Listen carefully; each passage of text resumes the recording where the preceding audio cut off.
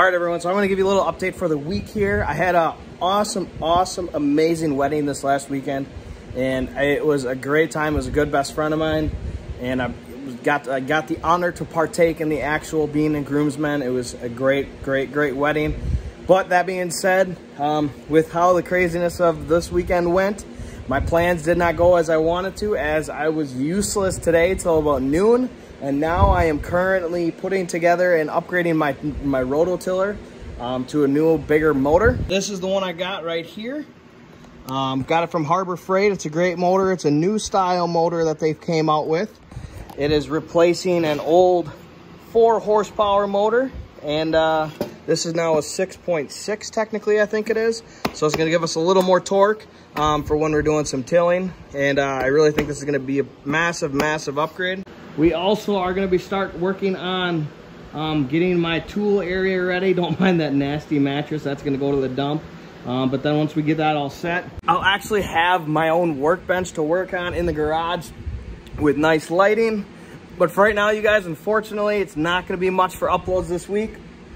Next week, we've got some lower ball joints happening. So stay tuned for that. I do think I'm going to actually change my days that I am uploading. I'm still going to upload on Mondays, but I'm going to upload on Mondays and Thursdays now. So keep that in mind for you, those of you that watch my videos on a regular basis. I thank you all very much, but we are going to be changing that and see how things go that way. And hopefully I'll show you guys here in a little bit if I get this thing running or not. And this will be pretty much what the video will be. I didn't show you how to do it because, quite honestly, it's just 4 frame bolts. And then I got to figure out my pulley on the shaft, and that's it. All right, so I got it all put together now. I got everything lined up nice and good. And we're going to go ahead, get this thing fired up, and see if we can, you know, get back to tilling now.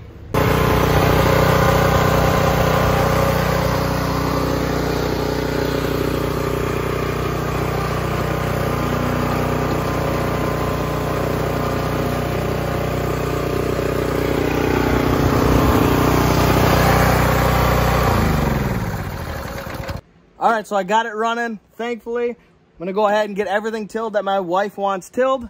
Stay tuned for next week on the lower ball joints that we got coming up for my truck. Have yourselves a great night, have yourselves a great week, and we'll see you in the next video.